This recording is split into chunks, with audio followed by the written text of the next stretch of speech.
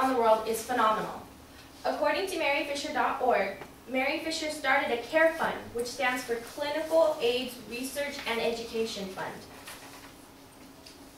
Mary Fisher also started the Bracelet Project in Africa to help HIV-positive women make bracelets in order to sell them to have some sort of income to help make a living and pay for medication.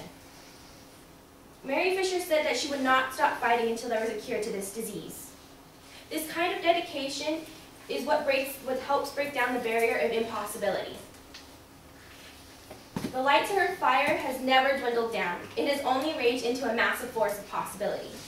This amount of dedication is not one to ignore. It is one to admire. Mary Fisher is an unthinkable woman with the support of millions. Today we have talked about Mary Fisher and her famous speech, A Whisper of AIDS. First, we examined her speech in piece to see how she portrayed her message. Second, we went over her personal tie to her speech and how it impacted the speech.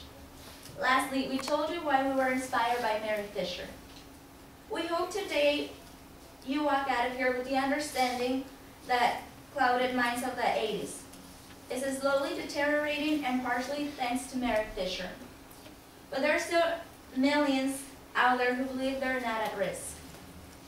We ask you, please, to look over at Mary Fisher's speech in its entirety and to think to yourself, are you at risk? Thank you.